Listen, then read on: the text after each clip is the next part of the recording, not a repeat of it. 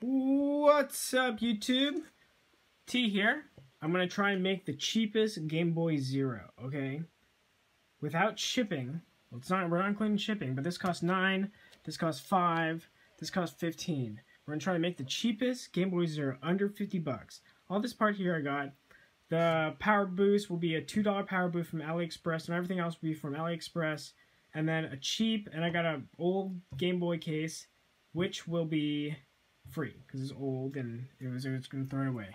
So here I got, first mod I did today was there used to be 4, it used to be lined up 1, 2, 3, 4, right? 1, 2, 3, you can see 1, 2, 3, 4 right here where my thumb is. White, yellow, black, and then red. But I snipped it. I just snipped it. I didn't desolder it. I just snipped it and I soldered it right there. Right? It's on the pseudomod forums. And shout out to tinkerboy XYZ, www.tinkerboy.xyz. Great site. He has a whole bunch of these PCBs. This PCB is special to me because it has an X as an R to L button. A lot of PCBs you buy on eBay don't have the L and the R, which is going to make your job a lot easier. Shipping was really fast. He's based in the Philippines. Shipped really fast, I think within like a week. And he responded to my emails too. Great. Pi Zero, and then this, Amazon. So let's get to the soldering at this point and see if I can get the screen working. Alright, you guys, so I got that soldered like I said. Right now I'm currently trying to get the retropi onto my SD card, so when I do plug this in, I'm able to test it out and see if it works. Currently it's being flashed right now. What I'm going to do is I'm going to solder. I'm going to follow this instructions though.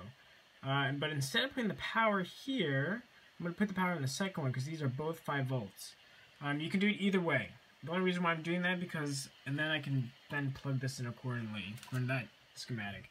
But yeah, so I'm going to plug these in. I'm going to find out which one is the input one because either the white or the yellow could be the input one for this. So I got to test out both. Just going to solder this machine. I'll see you guys soon.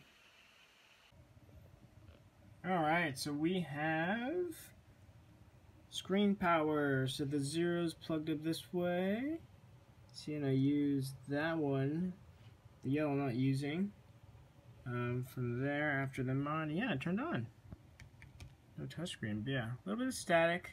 So I'm going to wrap the wires a little bit as they recommended, but yeah, it works. Time for the next thing. Alright, so the next thing I'm going to do, since I got the screen working with the Raspberry, also I do have the retropi already in there, as you guys saw. In the test, I'm going to now wire up the tinkerboy, thank you again to tinkerboy.xyz, to the Zero using the schematic that he has on his website. So I'm going to get a good look at that so you guys can have that.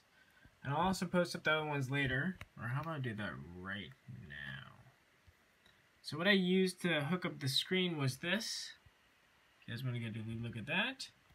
And modification I did to mine screen, the one that I ordered off Amazon, was just like that. Alright, yours might be different though. Okay. So first I'm going to solder these points, all these, and then I'll solder to that to make it easy. Catch you later. Alright, you guys, so I hooked up the top row, soldered those. Notice that one L2 is not soldered. That's because you're supposed to. I'm going to now solder these points to the zero, and just following the schematics here. And pro tip, you guys, these are things that I got for free because these are from old electronics I used to have. And I just broke them open, like this one, these, and that's what I'm using. I know some people on the internet could be haters and be like, you can't do that, they're not approved, blah, blah, blah. But hey, I'm trying to make the cheapest Game Boy Zero, okay? See you guys soon. I'm going to now solder these points, these, and yeah, let's get it done. Alright, so I also was able to solder in these points following this second diagram that he has. And so I have almost the functioning stuff now. I might hold off on audio. Let's see. But yeah, it works. Just gotta test this thing out. I forgot to show you guys, but what I did was like any other guide online, I drilled the holes and I was able to install everything. Put that in here and here. Just making sure it works. Yeah, let's, I don't have my battery or my power boost in yet, but just want to make sure everything fits in. It looks nice. Everything works, which is great. So yeah, let's wait till everything comes in. Alright you guys, so I'm gonna now do the assembly of everything. And I found that if you put a little bit of glue in here, hot glue, give it a little bit more depth pressure, because I don't have one of those outlet things that cost money on eBay for 3 printed whatever. So I go, just put it in here. I put the screen, it's charging right now. Remember, I used a battery for old phone, that's free. That's dangerous. So disclaimer, don't do it, but this is the internet. So don't do it though. Use a real battery. Or find a real battery in a cheap phone, whatnot. Like actual landline phones. So I put that there, and I like this setup right here where you put it at a diagonal versus this way. The reason why is because it helps line it up kind of. And what you have to do with the other pad right here is you actually have to cut it so that it fits. And so that's what I'm doing right now. Put it like that. And I did use the glue gun to try to put it onto the board. That didn't work. It didn't work at all. So I'm going with this way. Put it there, put it there. I had to cut a little bit of a hole right here. I don't know if you guys can see that, because it just wasn't fitting on the board. I don't know if it's the board or whatnot, but yeah, it just put that there.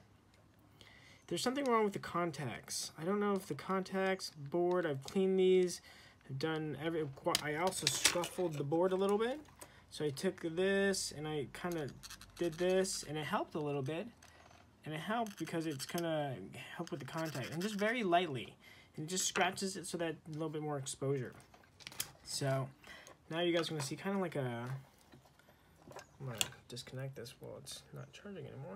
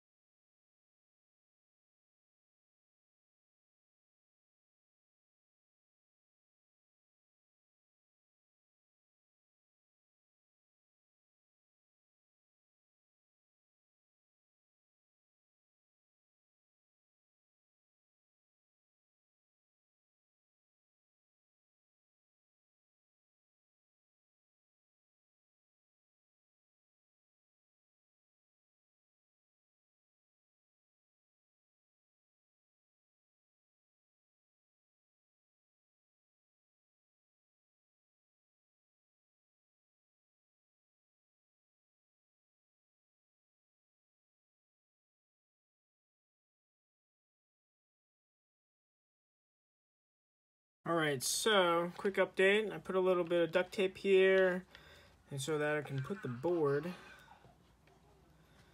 about right here, because I want exposure to the USB port right here so that I can add more games. And I'm doing a crazy thing where I took out this screw right here so that I can put the board. Look at that, and it fits almost perfectly as if it was made for it. It's kind of weird. It works out like this. Just like that. Screw it down slightly. And then I'm gonna glue that in so that it stays put. Just put a copious amount of glue right there. And I'm gonna drag it down so it stays put. But yeah, just like that. Just nice hot glue.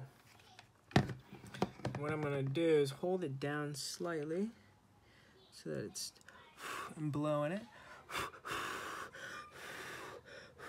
That will stay. And that's so that you can plug in a USB right here so that you can add more games to your Zero. Yeah, and we'll catch you later. And I'm gonna go next to installing where we're gonna put in, oh, and during the commercial break, I soldered the power to a little switch here. I got an AliExpress. I got a pack of 10, I think, for about 50 cents. So this is pretty cheap. So I got a whole bunch of those. And this is actually the last thing that arrived, though, because I had problems with it arriving on time, and then I had to call them, and they were going to send me another one, and just a little hassle with that. So you can do this build very cheap, but it's going to take time for all the parts to come in. That's the only thing you got to worry about. Cool. So push all this down a little bit. My cable management's not that great. And yeah, let's install the power now, you guys. Alright, so what you guys didn't get to see me do was I took off the metal plate in the back of the Game Boy so that I could stick my power thing in there.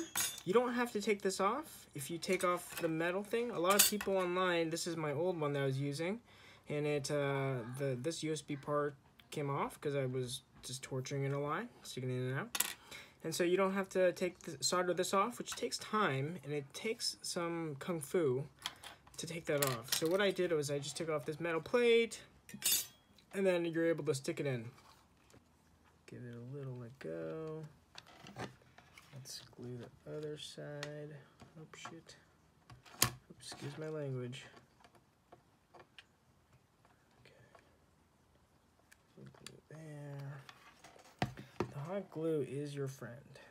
So for the battery though, joking aside, I'm going to, in order to cover that, I was going to use an old Game Boy case cartridge, and I'm not going to waste a Game Boy, but what I'm thinking is using a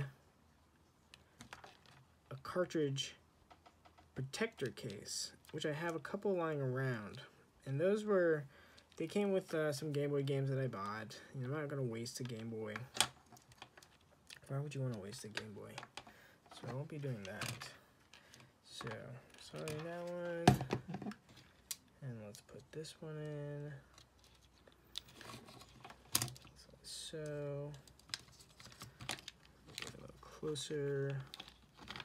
Sorry, can you guys see? Yeah, you guys can see. Good. So,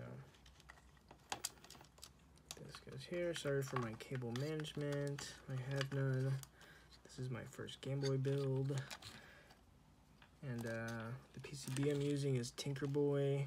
He's been very helpful online with his response on his Facebook page. Any questions I had, he really answered it well. Good, I mean, answered it really good. And he was really in timely manner. The only thing I can complain about is that the PCB connections were a little bit hard. And maybe if he came out with send us like a paper template or something for the Game Boy, that'd been nice. But yeah, that was a little bit of a problem. The connection points, and it took me, and I stopped this build for months, for maybe a month, because I was just so frustrated with how poorly the contacts were. And so maybe he should test those before or something. But I was able to sand them down, scuffle them up a little bit. I was talking to somebody else and online, and they really gave me some good help and advice. So, cool. I'm going to let these dry, and we'll get back to the rest of the build. I'm going to just glue this in here, and that should be almost it. We should be able to finish everything up. Cool. And a little thing, right here I put in a little bit of a support / pressing in, so that when you press on the 0, when you're pressing in the USB here, sticking in your USB, it won't shift. So this kind of helps it so that the 0 won't shift at all. And so a little bit of, this is actually a cubicle thingy that I took from somebody lying around the house. So we'll be back soon. Soldering, let's just put this in right now. So